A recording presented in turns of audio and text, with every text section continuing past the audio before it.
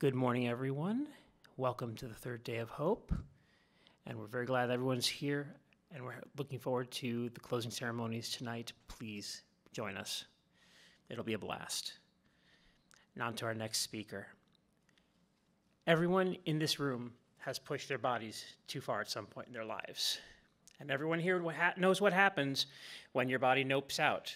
For example, if you go without sleep, you collapse.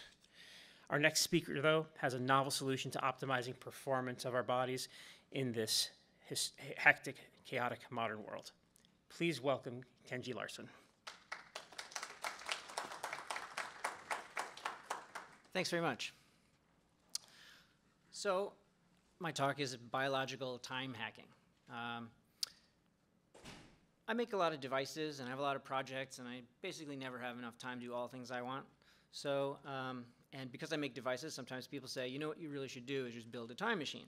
Well, I don't really know how to do that, but I thought about it a little bit, and I realized, you know, the type of time machine where you travel around in time, go back and forward and do things, not only a lot of problems with that just in general, but it's not the kind of time machine I want. The time machine I want is one that produces more time, right? So, but let's take a look. The components here are biological, time, and hacking. Now, I say biological because I'm actually pretty obsessed with process in general, and I realized there are other types of time hacking that you can do: organizational time hacking, psychological time hacking. I have plenty to say about those things, but the sort of underserved type of time hacking is really biological, so that's what this is about. Hacking is an important part of this talk, not just because of this conference, but also it's about using your time for your purposes. And I think that's really important because what I'm not here to tell you is, you know, eat regular meals, get some exercise, sleep well, and, you know, you'll add like 7 days to the end of your life. You know, that's not really my purpose. So my purpose is, if you want more time in the day or for a particular week because you've got a project to do or you have some idea of how you want to spend your time, then you should just do that. But this is not a talk about your health. It's not a talk about, not trying to die or something like this. It's really just however you would like to use the time you have or you think you have, here's how to do it more efficiently. And so I think time is actually our most valuable asset. And our language really uses a lot of that stuff, a lot of phrases that are equivalent to things that have value. So you hear us spending time, you hear us saving time, and you've heard time is money. Well, I think there's some differences. This is the arrow of time. It only goes in one direction, never goes back. Here's the arrow of money, which you may have seen recently. I put a little positive note at the end, so hopefully things go. But the point is that money is flexible. You can lose your money, and you can get more money back. But once you've lost your time, you can never get that back. That is just spent. So in my opinion, time is much more valuable than money. Time is not equal to money. So let's look at this year. Here's a representation of this year. This is every day this year. All of the red squares indicate days that have gone by. The yellow square is where we are today, and the blue squares indicate all the rest of this year. And that's the future. Now, the funny thing about that is that while the past has been determined, the future has not. So therefore, you actually can't count on all of these blue squares.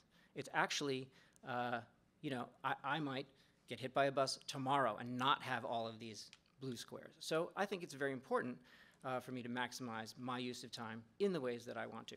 And by the way, it doesn't mean that I just have to be working on a project. I can use that time for relaxing or something else. So just to be clear, freedom of choice for your use of time. But let's look at this year in the context of my life.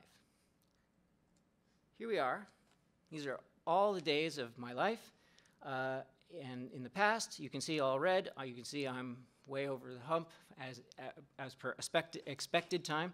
The blue is the future that is predicted by average lifespan in the US. Okay, not totally relevant maybe for me. But again, it could be much, much shorter, and it could be much, much longer. The green squares indicate the future that is past the average, so it might be some kind of awesome future. where I live long. Many people live to 100 nowadays, so that might be a possibility for me. But again, I might meet that bus tomorrow. So the other thing that can happen in the blue area or the green area is that I live long enough to allow technology to provide things like 3D printed organs, pharmaceuticals, other types of science and technology innovations that allow me to increase my health span and my lifespan. And that way I'll get more time. But I'm not going to tell you about that because that's not hacking. I'm trying to hack the system that we have right now, and hopefully I'll live long enough by doing that to get to that future. Here's this year. Think about it. Okay, the things we spend time on: breathing, eating, drinking, eliminating the things we've consumed, sleeping, and also focusing. Now, focusing is actually something that has biological inputs. You can absolutely be distracted if you didn't sleep right, and it impairs your ability to focus. So we'll talk about that from a biological perspective. But then there's all the things that you might be focusing on: work, your vocation, hobbies, your obligations, self-actualization, relaxation, socializing, anything you basically can think of that you do during your life. But the difference is that things on the left are biological inputs. They're things that you absolutely must do. Your body will absolutely not continue if you don't do these things. And that even includes focusing. The brain needs information to stay lively, etc. These other things are things you choose. And when I say that, I don't mean they're always things that you actively choose, like, you're dealing with some car accident you just got in through no fault of your own. Okay, you didn't choose that, but you did choose to drive that day. From a meta level, these are the activities that you do in your life, as opposed to the activities on the left, which you can't help but do, and which are actually higher in priority for the body. So whatever you decide to do on the right can be absolutely interrupted at any time by the things on the left that your body decides is more important than your choices. And that's why biological time hacking is actually a really important place to look. All of these things have a process in time where you have a warm-up kind of period where you're doing stuff. You might be acquiring matter, acquiring ingredients, or just focusing on where are you going to get your mindset and so forth. And then you have a process, and that process can be digesting food. It can be reading the book you've decided to read. You've gotten the book, now you've read the book, and then there's some kind of cleanup or regroup, and then you're ready to do the next thing or the same thing again. You put the book down and then pick it back up, whatever it is. So all of these things have a serial time structure. Notice this is the arrow of time depicted. Let's take a look at breathing, for instance. First you inhale, some gas exchange in your lungs, then you exhale. Okay, easy. But let's look a little closer, because actually there's two processes there in terms of biology. One is that you need to get oxygen. Your body requires oxygen. So you're obtaining the oxygen by inhaling. And then when the oxygen is in your lungs, it is absorbed into the blood. And then basically, in order to obtain more oxygen, you now have to reset the whole body. That includes doing the entire other exhale process, but basically you have to reset your body to be able to inhale again. So that's the cleanup aspect. But concurrently, I shouldn't say concurrently, but really after the inhale portion, the reset lungs part actually has another process contained, which is to get rid of your waste gas. So your CO2 is, again, the air is in your lungs. It is now being exchanged with the blood. The carbon dioxide comes out, and now you have gotten rid, when you exhale, of the CO2. But in order to get rid of more CO2, guess what? You have to inhale again. You have to reset the body to be able to do that. So I don't want to spend too much on that, but you get what's happening here. The main point here is that these processes are mutually exclusive. You cannot inhale while exhaling, and they are serial in time. So there's no parallelism here. There's nothing you can do. You just simply have to do them one or the other, and you alternate. Now, fortunately for us, breathing is autonomic. We don't have to think about it at all.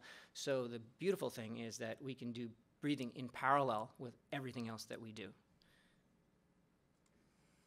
eating and drinking and eliminating that which we've consumed is a similar process. If you think of it that way, you have to obtain the matter, you have to digest the matter, incorporate it into your body, and then you let go of the waste processes. Same thing, exactly.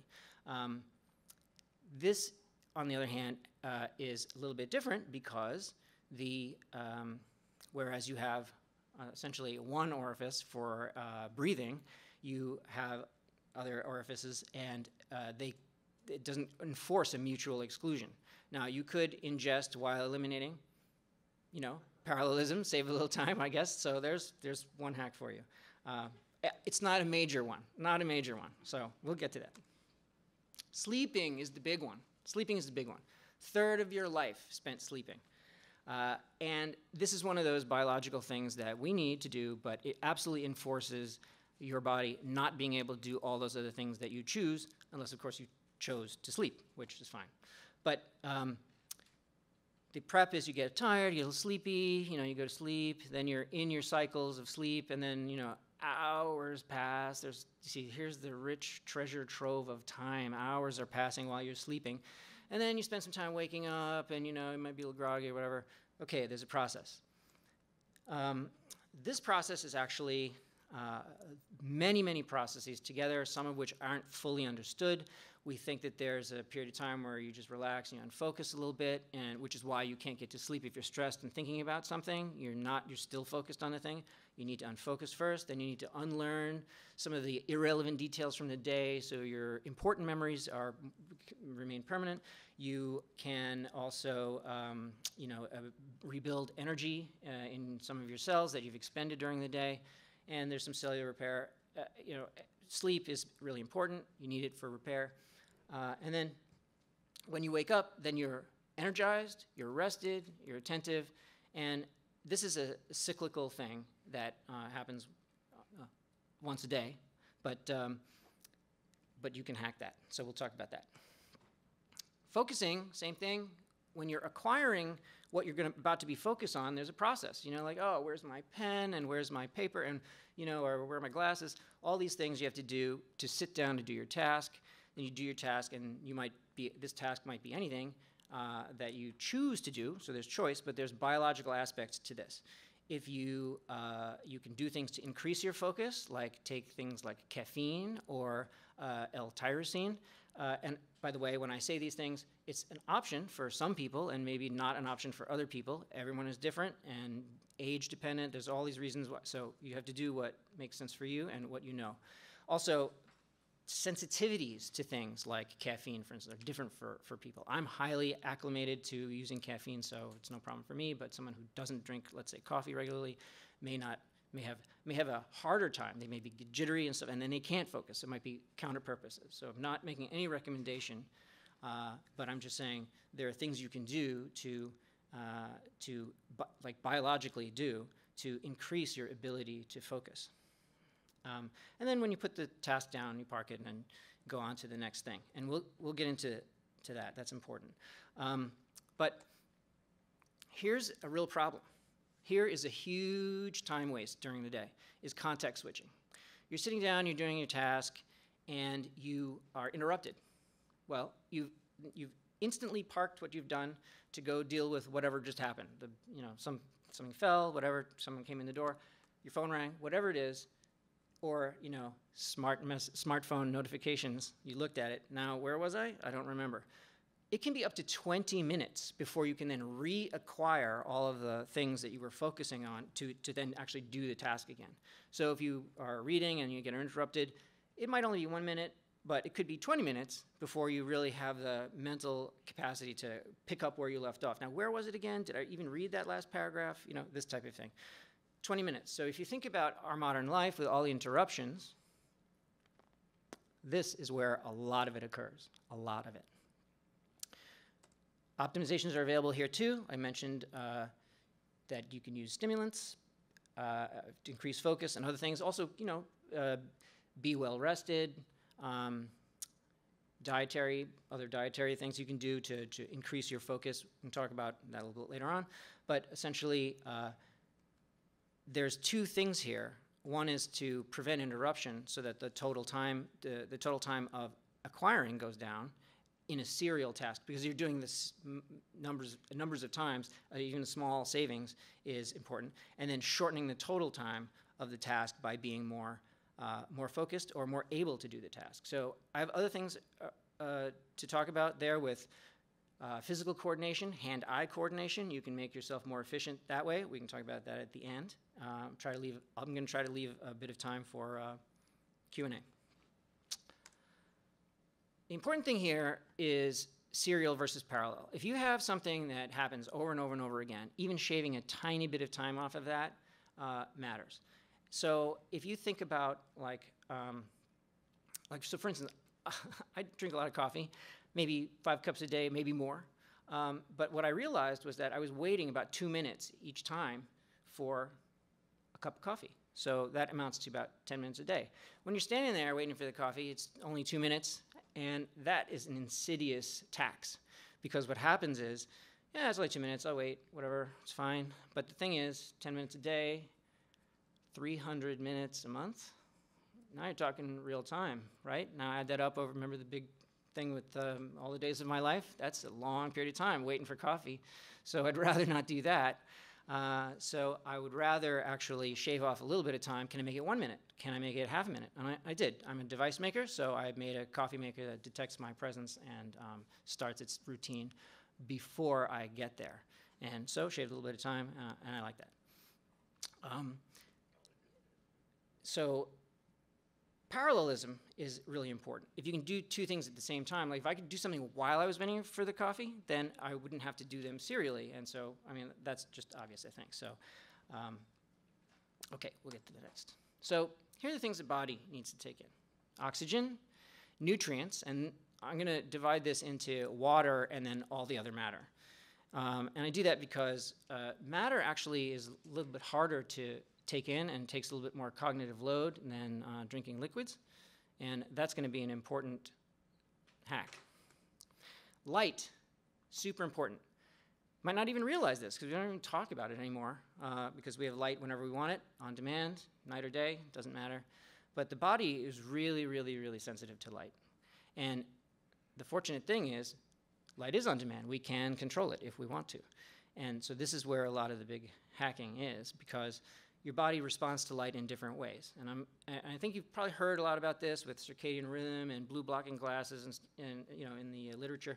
But I'll tell you exactly what it's about because this is where you can achieve most of the time. And then information. Information is very important to keep the mind going and all the biology around the brain going. And when I say information, it actually goes right back to light, because the brain is the thing that takes up the most of the human body's energy, and the visual cortex of the brain is the piece of the brain that takes up the even more, I mean, or not even more, but the lion's share of all that, because it's processing so much information. So let's take a look. Versus time spent, oxygen, breathing, great. We already established breathing is highly parallelized. We don't even think about it, so great, nothing to think about there. With water, with drinking, you can take a sip of something. You're jogging, you're biking, whatever, or reading a book, you take a sip. You don't even think about it. It's fairly parallelized. You do have to obtain the liquid at some point and, you know, set it up and whatever, fine. Try to shorten that time. Eating, a lot harder. You have to correlate a lot of different things, and then if you couple it with a social interaction, then you have to manage other people's schedules, and then there's ordering and or cooking or whatever it is that you're trying to do. It's going to take some time. However, that might be what you might want to spend your time on, so please do, but then you can maybe want to maximize the amount of time that you spend eating, because you get this double benefit. Now you're parallelizing. You might be socializing, but you also might be getting nutrients. Light, everything we do, right? We're always bathed in light. Even at night, there's light. There's some kind of light, either all kinds of lights, actually. We'll get into that, actually. And information, also everything. So this is where the hacking comes in, because you can, since everything is impinging upon this, any change you make to almost anything can help you here. So this is called the circadian rhythm. Circa means approximately, diem is day, so about a day. So this cycle is about a day long. And definitely your biological organism has this rhythm. It definitely does things, and it's happens by light entrainment. So we are biological organisms, as are many other animals that follow this cycle. They might do different things during this cycle, but the light, dark of day, night is actually extremely important and totally, totally baked into our body and our organism and our brain. Brain also part of the body, just to be clear. So highly biological. This is a very interesting graphic because it really shows you that there are really different spots during the day. So for instance, after you wake up and you are awake, that's the period of time when you have the most energy because you haven't spent it yet. You've just spent all this time sleeping. And so this is a great time for cognitive tasks. High alertness, you can see. And then you might want to choose tasks that you're going to do or want to do that couple with this type of activity in the morning. And then in the afternoon, you have much more cardiovascular efficiency, but maybe you have less analytical ability at that time. So you might want to choose tasks that map to that better during the afternoon, and that's working with your cycle. And I just want to say that this is even though it says midnight and noon, that's really a throwback in a way to our roots, which is that, yes, it used to be midnight and noon, but we have rooms where we can block the shades, block the sun out, and put on any kinds of light that we want, and therefore it doesn't have to be mapped to daylight. It can be mapped to our artificial control of light. But here's the problem: modern life has us having very dim days and very comparatively bright nights compared to the natural darkness of real night, even with the moon. So look around you. This is a kind of a dim room. If you think of how bright it is outside, I mean, even on a cloudy day, it might be 20,000 lux as a unit of measurement, and in here it might only be 200. 1%, 5%, you turn the lights up a little and it's 5%, but it's almost never 10% of what you're going to get outside. But guess what? Our biology expects it to be really bright. There are cheats around this, so we'll get to that. But at night, we have all kinds of overhead lights, we've got screens, and we've got phones, television, all kinds of things that are basically illuminating us at times when our body does not expect it, and it has real consequences with our sleep schedule. The human eye is the organ that actually is coordinating this light information.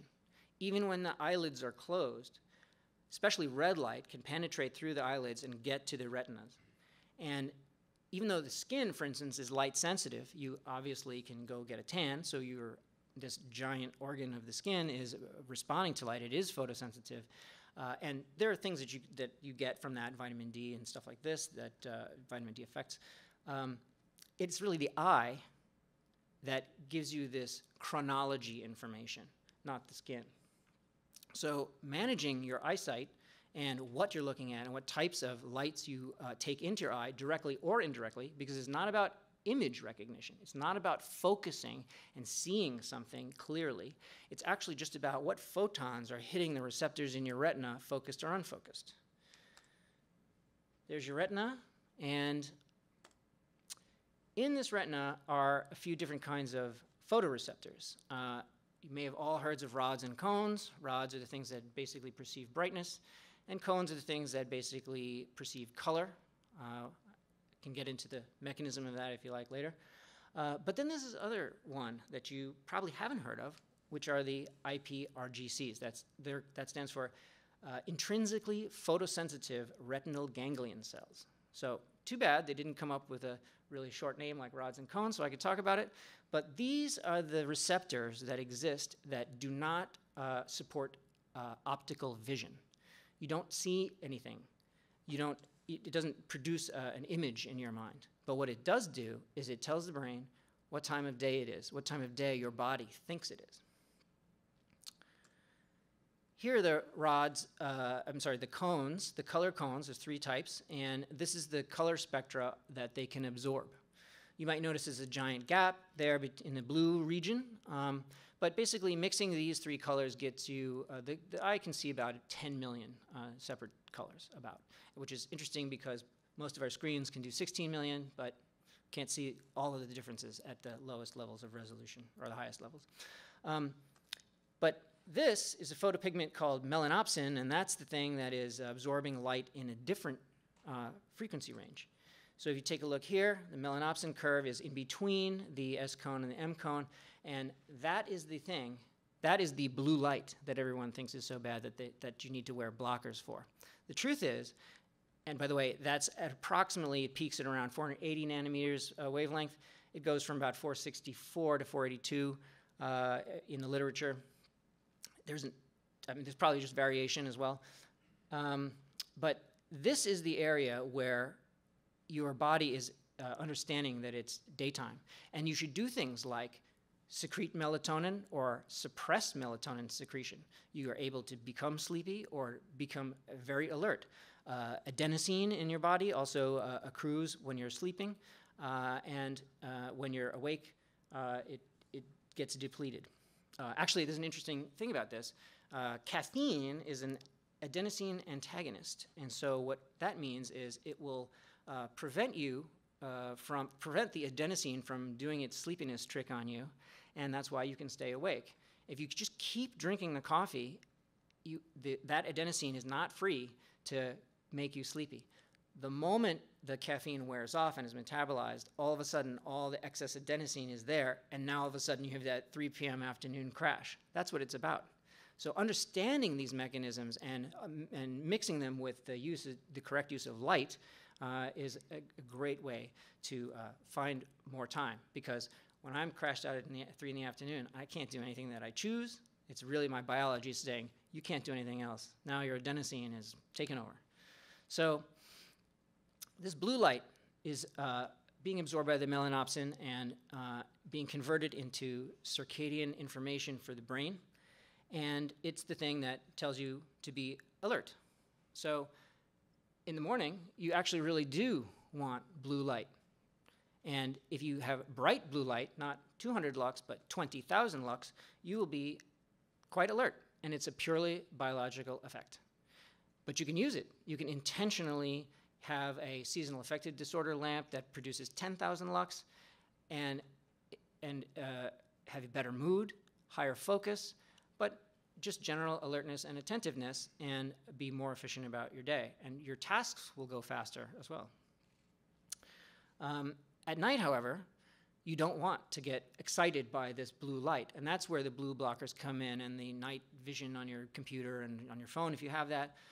It's very good to use those things because you don't want to trigger your body to say, hey, is it daylight? Maybe I should wake up, and then that makes your sleep less efficient, and then you might need more cycles of sleep to get the energy restoration that you need. So this sleep and light is what's called a Zeitgeber. It's from the German and means literally time giver. And originally it was used as, I'm going to give you the time like a metronome, and the sun going up and down is the metronome beat for your body. But I like to think of it as the time giver. It's the thing, the technique that allows to give you time. And so we're back to this cycle. You can see you can tweak this quite a bit if you extend certain periods using the correct light. But we'll talk exactly about it. I just want to show you this. There's data that show that some people are really differently sensitive to light than others. It could be 50 times difference. So you might be extremely sensitive to sunlight or just light in general, and there may be a great effect, or you might be able to be relatively insensitive to light. So not all of these techniques are going to work for everyone, and the amount of light you might need to trigger one of these things might be more or less depending on your own biology, your individual biology. Now, here's where cutting up your time into manageable modular sections is going to help you. 90 minutes is your friend. That's the time period you should think about. It governs a lot of processes in the body.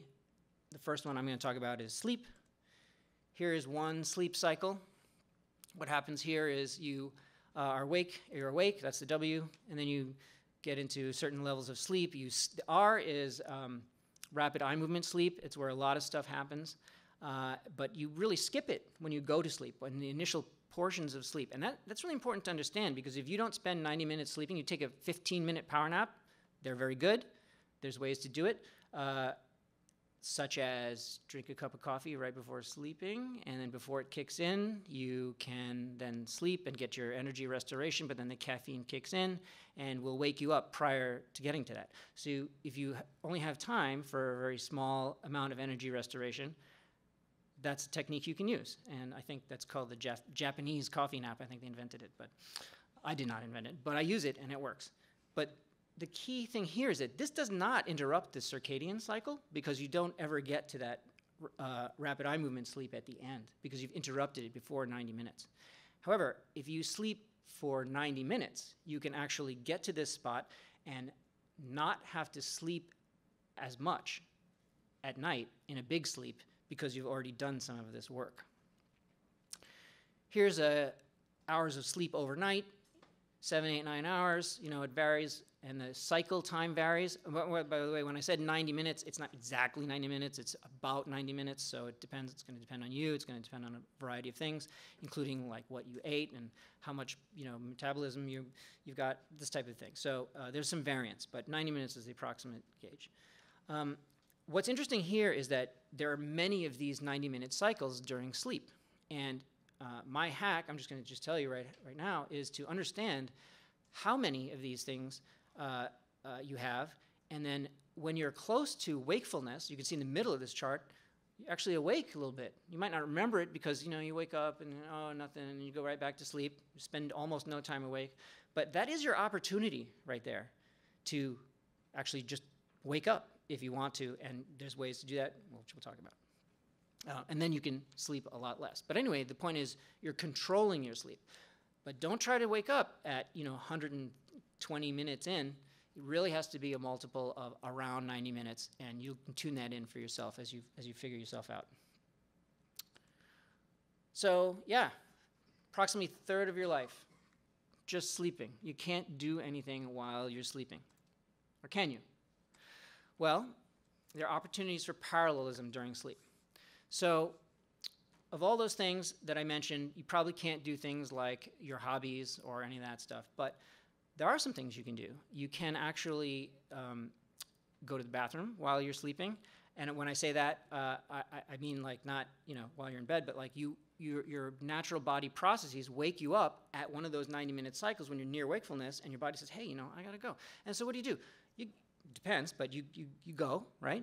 And you go back to sleep. It's not a big problem. But the thing is, that occurred while you were sleeping. And yes, you were awake while you were sleeping, while you were in that sleep cycle. So it's maybe a technical difference, but essentially during your big sleep cycle, you could do that. And so you already know that you can do that. But the thing that you shouldn't do is turn on the overhead lights to see where you're walking to, because that's the thing that triggers the circadian system, and then the rest of your sleep is kind of like not as good and not as efficient, and then you will need more sleep.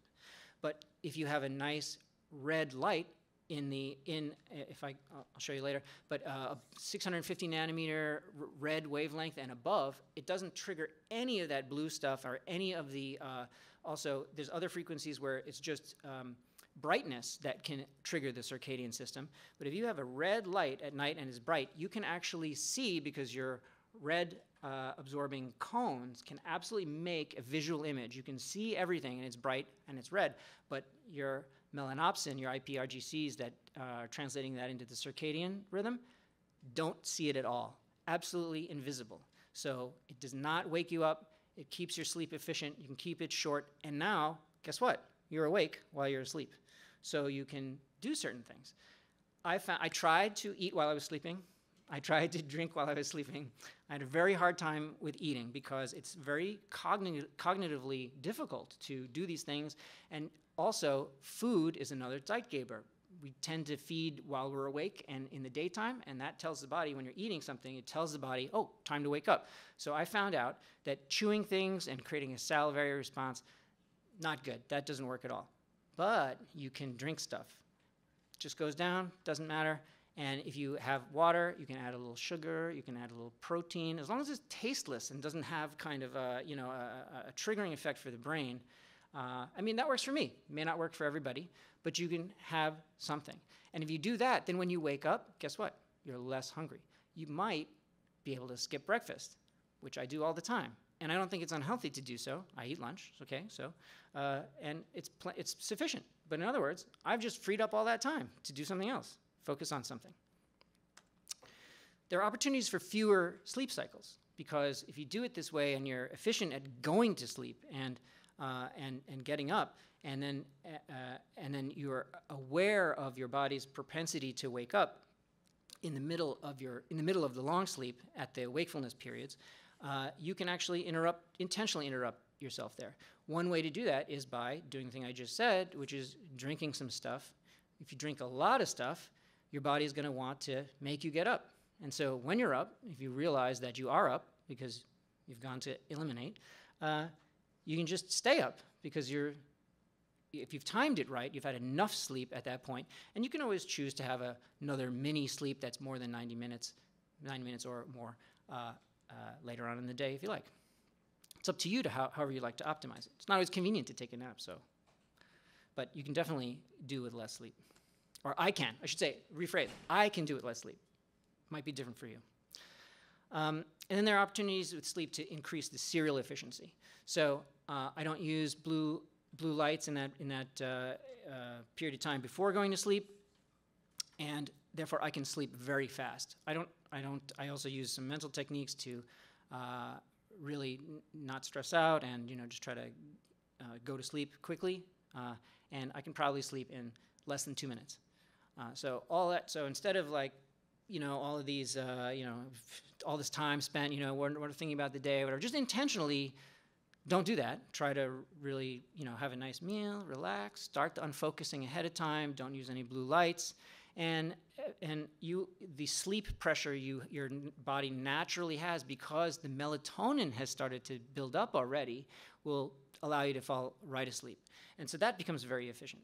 And then when you wake up, you can use a blue light, and that will more quickly bring you into alertness. But guess what? There's another thing you can do. You can use the lights before you wake up. I told you, the eyelids, translucent, right? The light goes in. So what happens is, if you can build a device that has a timer on it, or get one, and start illuminating your room that you're sleeping in prior to you waking up, the body will actually register this while you're sleeping. So now you're waking while you're sleeping. And so when you actually do get fully awake, you are much more alert than when you were. And then you can just go about your day. You don't have to spend all that time becoming awake. And I suggest that you actually delay caffeine once you wake up. Sometimes you wake up and you want to just get that coffee to get that attentiveness. It's true, but remember what I said about it being an adenosine antagonist. That'll bite you later. If you let the adenosine clear out for a little bit before you get that cup of coffee, you're going to do better over the course of the day. Just back to this, I want to show you, you can try to interrupt at the different times, and you'll have to see what works for you. Okay, remember this? Focus. Focusing, you can't focus on stuff for really more than 90 minutes, just biologically. Sure, you can think, I focused on that all day long. Well, not really. You actually focused it on for 90 minutes, max, and then your body just can't, because the chemicals in your body, the dopamine, and other things that you have in your body while you're focusing, just get depleted. You need to relax after 90 minutes. So if you know this, that's great. Don't schedule a task you think you really need super focus for 3 hours. That's just not going to work. You can chop it into 2 hour-and-a-half blocks and then put something in between that allows you to replenish. Maybe a 15-minute Japanese coffee nap or something else. So food, again, I mentioned to you, it's a Zeitgeber. It tells you when, along with light, what time of day it is and what your body ought to be doing. But it's totally necessary. Obviously, we need to have energy, and this is how we derive it. So yes, it's a Zeitgeber. So be careful when you're using food with respect to the sleep cycle you want to have, because they can run counter to each other or they can run together with each other. And so it's just about whatever purpose you want. If you want to eat less or sleep less or eat more, sleep more, you can combine these things in a particular way. And then there's caffeine for you. There's caffeine and other stimulants and other substances like L-tyrosine are great for focus, so you can do things quickly, more quickly, saving time. I want to tell you one other thing that I do when I wake up is that I spend 3 minutes. I know, 3 minutes. It's a long time. Every day, right? But I spend 3 minutes and I shine 660 nanometer red and 860 nanometer red infrared light in the room, not directly into my eyes, but indirectly, because I don't focused light on my eyes. But I'm older, so my retinal cells are not as efficient at creating energy as they used to be when I was younger. And it turns out that there's some studies that show this, that if you just have 3 minutes of red and infrared exposure to your retinas, your eyesight will improve, because those cells that are really responsible for converting all this huge amount of information into brain information, right? Light information into brain information for you, it just has more energy. So your visual acuity increases. And I do that because my work is really highly visual all the time. Small wires, circuits, all kinds of things, code, whatever. I have to see and constantly using my eyes. And so for me, I believe that those 3 minutes per day translate to time savings of many more than 3 minutes per day, because I'm not, because I can see. And when I first had to start to wear glasses, it was a real time cost for me. Where'd my glasses go? I lose them on my lab table. Where I have to find them? Horrible time costs. But visual acuity and focus helps me to focus. Also, by the way, it's a biological fact that if you have your hands in your view, you can focus on the thing you're working on more. That's just a hand-eye coordination thing. It's wired into our brains, so that's another biological thing. If your hands are not in your view and you have that kind of work, I don't know, maybe you can try putting your hands in your view, and it might stimulate more focus. Okay, so main points: increase parallelism of these actions, make tiny improvements to the highly repeated serial actions, maybe not the not highly repeated ones, but certainly the highly repeated ones. Make small improvements and you'll buy you some time. Definitely use biology instead of decision making. Biology is always going to win. No matter what you choose to do, your body will say, you can't do this now, or you must do this now. So the more you tweak your biology, the more success you will have at actually achieving these things. Again, you can use organizational and psychological methods. We can talk about that another time. And understand which things work together, which things work against each other, in opposition. You can use the opposition, but you can also maximize the synchrony. Just remember this cycle. It's really important, and you can tweak it. Okay, so these are the minutes of my talk. Here we are now. There's a few minutes now for questions, and then the green represents the future, which is whatever you'll do with this information I've given you. Thank you very much.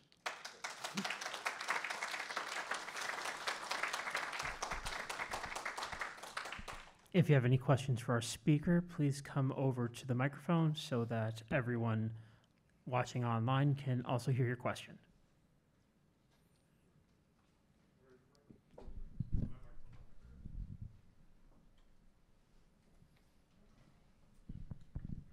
Wasting your time, sorry about that. No, please. This is what I've chosen to do today. My wife is a sleep doctor, so I've been taking lots of photos of your slides, and she's been getting a kick out of your talk. One thing, and there's nothing she disagreed with. So, but if you go back one slide to the circadian rhythm. Yes, this one. She would like to draw the attention that if you notice, there's times associated to the circadian rhythm. Yes. Which is artificial. Totally. And humans dictate those numbers. And we live in a society in which we have to interface with people, and what time they want to interface, we have to comply with a lot. There's an effort going on politically to get rid of daylight savings time, which is fine, but the big question is, will we be permanent daylight savings time or permanent standard time? permanent standard time, more aligns to your circadian rhythm. So she would like you to go to the website, save standard time, either .com or .org, I can't remember which. So it's on my phone and my thing. Anyway, so sorry about that. But that is an important point, that daily savings time and the artificial numbers that we put on the circadian rhythm affects us personally. So sorry about No, absolutely. I agree. It's totally made up. But the thing on this chart is that it actually goes from midnight to noon, and that's not made up, because that's, the words are made up, but the fact that the sun is up versus the sun is down, that's the thing that's around this. The numbers, they are whatever they are. I know that there was an attempt to go to decimal time in France in like the 1800s or something, so that's just totally made up. Not really worried so much about clock time as opposed to where you are in your cycle.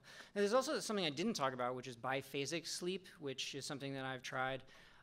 It's where you, again, interrupt your sleep cycles on one of the 90-minute portions and sleep a lot less, but then try to do it more often during the day. And I had some success with that, but it's really inconvenient to take the small nap, the small sleep. There's the big sleep and the small sleep. It's inconvenient to do it in general, but I found a way, and the way was actually to go to metric time.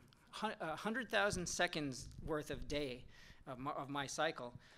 In other words, really a little bit more than 27 hours was now the cycle for me, and I had to figure out how to process it so that sleep didn't occur during business hours. So then I was sleeping on the weekends, and that was okay, because then I could do more stuff at night. But very, very inconvenient to deal with socially. So I absolutely agree. I don't do it anymore because I think I'm probably just as efficient now after honing some of the coffee and light techniques that I use. So yeah, totally made up, and you should make it up for yourself. Yes? Related to the light, I have an online question from Sean LeBlanc. What do you use to get those 3 minutes of that type of light? You can just use any red light therapy lamp that's available on Amazon. Just look for 660 nanometers and 860 nanometers. Try not to use highly intense lights that shine directly into your light, but it just has to fall on your retinas. That's it. So is a 90-minute nap the best, like during the day for us busy workers, and maybe an 8-hour sleep or more at night? Or is there any value to a 10 or a 5-minute nap, or is such thing even possible? I can't speak to what's best because it's going to depend on your goals, right? I don't want to spend all my life sleeping or 1/3 of it sleeping. I can settle for a quarter or a fifth or something like this, so at least moving forward. So I think that a 90-minute nap can work if you get to that rapid eye movement stage, and then you have techniques to then become attentive very quickly, go to sleep quickly, have that 90 minutes, become attentive very quickly. And but I find that that's kind of hard to time.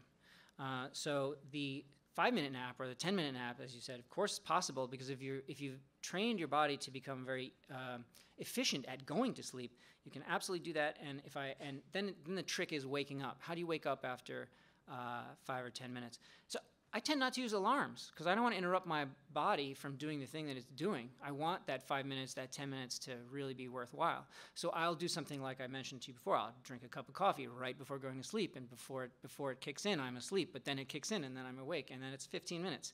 It works really well, and you get a lot of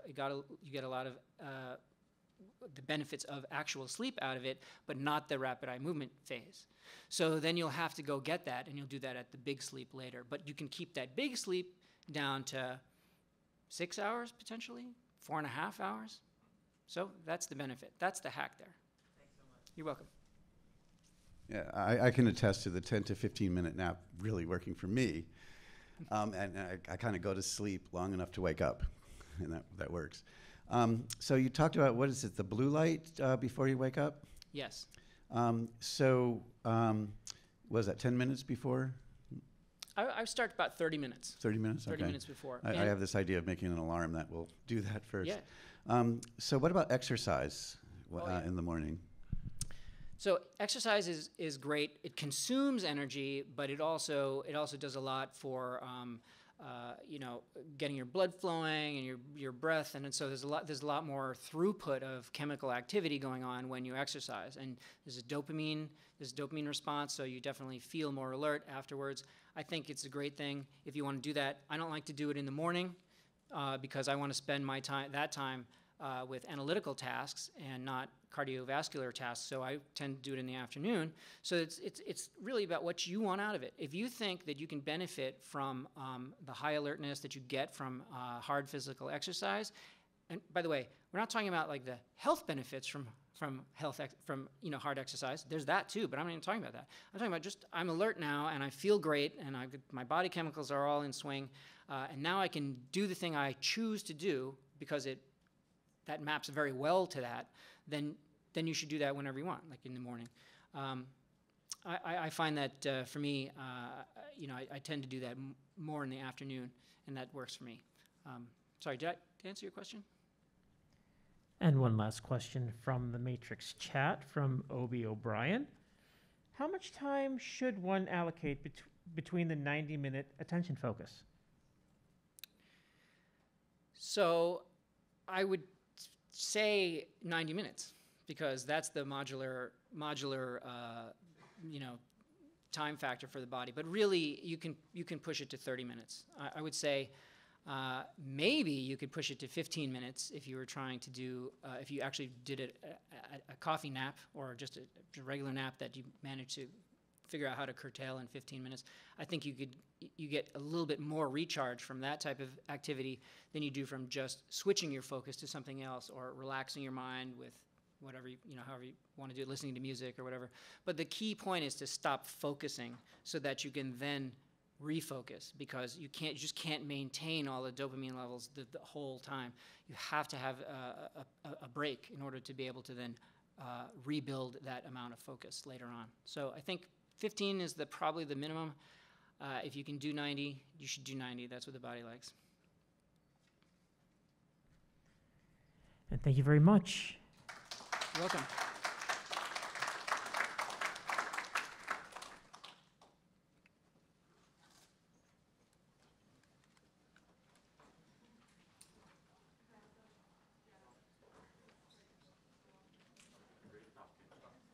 Thank you so much.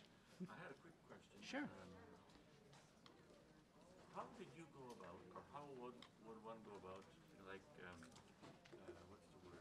Kind of assessing whether the 90 minutes is 90 minutes for you. In other words, what kinds of things are you looking at to be able to